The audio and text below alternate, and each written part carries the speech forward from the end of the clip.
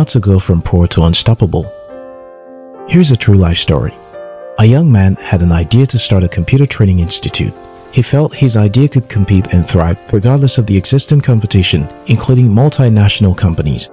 Instead of starting from scratch with no money of his own, he decided to start as a franchise. His friends thought he was biting more than he could chew. He reached out to a global company and applied for startup franchise. After reviewing his application, as part of company policy, they had to fly a team of delegates to meet him and inspect his facilities. He had no office space. The only place he could invite them was to his house. When the team arrived, the first thing they noticed was his large shelf of books. Interestingly, a good part of their meeting was spent on discussing books. Other bigger businesses had already applied for the franchise, but from meeting with the young man, they found one quality that gave them the confidence that he was the right man for the job. They were willing to award him the sole franchise in the country over bigger competitors, but there was one more requirement. He needed investment of about $250,000 to qualify for startup franchise. Not deterred, he researched for a potential investor, someone that will have interest in the industry and the potential value of the business. He identified a wealthy businessman and learned the man would be at a conference in town. He met the wealthy man at the conference and briefly told him about his innovative idea that will require an investment of about $250,000. The rich man told him to meet him at his home on Saturday morning by 7 a.m. Now, every last Saturday of the month was day for environmental sanitation in the state. Typically, the law forbade movement in the state until 10 a.m., but he wasn't ready to miss this opportunity. To meet up with this appointment, he went on Friday night and slept outside. At 6:45 a.m., he knocked at the gate. The wealthy businessman nodded, seeing him. After extensive discussion, the rich man said to him, "You are hungry. I will give you the money." That was how New Horizon Computer Learning Center started in Nigeria in 2004. Today, the company, by Mr. Tim Akano, has more than 7 locations and ranks among the top ICT training centers across the country. The unstoppable force. From beating larger competitors to win the franchise, to winning the investor, what is the common thing that got this man ahead? It wasn't his talent. The bigger competitors definitely had more talents. It wasn't his connections. He didn't know anyone from the start. It wasn't his money. I mean, if he had the money, he wouldn't be looking for an investor. The one outstanding quality that is consistent in the story was that he was hungry to succeed no matter what. The delegates from the New Horizon team saw a hungry young man who will succeed at all cost. In addition to his expression of enthusiasm to see this through, his shelf of books and knowledge gave them the assurance that this person will go to any legitimate length to make the business successful. What about the rich man who agreed to shell out a huge sum of money, which is a lot more in today's dollar and exchange rate? He saw a young man who was hungry and demonstrated the passion to succeed. The world makes way for the man who knows where he is going. And the way a poor and ordinary person can become unstoppable is to be driven by the hunger to prove himself worthy of success. Hunger eliminates failure as an option. In the year 1519, Hernan Cortes arrived in the New World with 600 men. Upon arrival, he destroys his ship. This sent a clear message to his men: there is no turning back. 2 years later, he succeeded in his conquest of the Aztec Empire. Hunger drives you to eliminate every other option and go all in towards your dream. You will know how fiercely competitive someone can be when they have nothing to lose.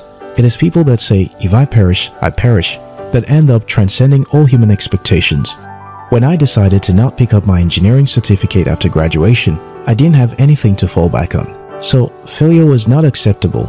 I had no other option but to search deeper and use what I could find of me. Most people don't pursue their dreams because they're afraid of going hungry from what to eat. So they treat their dream like a hobby while settling with what is comfortable and predictable. The best thing you can do to change your future is to go all in and bet on yourself, because it is people that say, "If I perish, I perish," that end up transcending all human expectations. Hunger is a driver. People who are the hungriest are often people who have someone or people to prove wrong. When people consistently tell you that you don't belong here, you don't have what it takes, you're not made for this, you're either consumed by self-pity or you get driven to succeed and prove the naysayers wrong. Michael Jordan was rejected in his school basketball team because his height was not good enough. His desire to prove his naysayers wrong fueled his passion to get better. The world isn't fair. Life isn't fair. It's going to push you around. It's going to beat you down, and it's going to beat you up. It doesn't care how intelligent you are, or how good looking you are, or how talented you are. Life will beat you to submission if you're not hungry enough to keep pushing back until you win. Success doesn't come to the most intelligent or the most talented. Success comes to those who are the most hungry for it. Hunger drives improvement. Hunger is a game changer. The world wouldn't have experienced the level of advancement we have today if not for hungry men, people who were too restless to settle for the status quo. Steve Jobs didn't just advise a bunch of graduates to stay hungry and foolish. He exemplified the hunger for innovation and improvement. One thing I dread the most is getting to the end of my life and realizing I haven't fully lived. In fact, just typing this out got my eyes teary. I dread the thought of it. Many times, I get the feeling to relax and just enjoy the little success I've had, but that hunger will always creep up and make me uncomfortable with settling. If you don't have something that makes you want to get out of bed in the morning, something that makes you excited about life and pushes you to get better, you need to slow down whatever you're doing and reevaluate your life. An unexamined life is not worth living. How hungry are you? What are you willing to give up to get what you want? What sacrifices are you willing to make?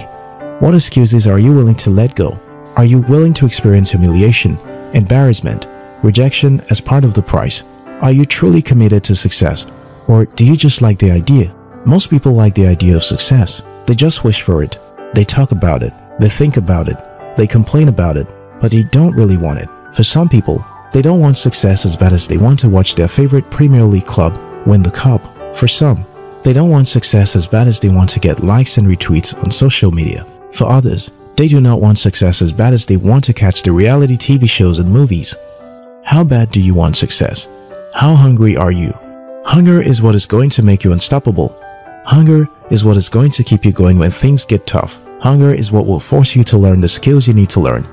Hunger is what will compel you to get out of your shell and risk being riddled, rejected, and embarrassed for the greater fulfillment of proving yourself that you desire better. When you know what you want and want it bad enough, you will find a way to get it. The problem with everything I've said so far is that you cannot teach hunger. It has to come from within. You can't download it online. You can't achieve success from following people. You see, this video might make you a bit uncomfortable at the moment, but if you are not hungry by your own compulsion, the feeling won't last. You don't get hungry from watching people on Facebook, on Instagram, living their lives. You have to look deeper inwards. You have to stop running away from yourself. You have to go back home to yourself. That is where you can ignite that flame on your spirit that will make you unstoppable. The single most important element of any human that separates the level of success from the rest is hunger. When you want something bad enough, and you work for it long enough, and you believe in it strong enough, you will get it. So let me ask you again, how hungry are you? Until next time, your success matters.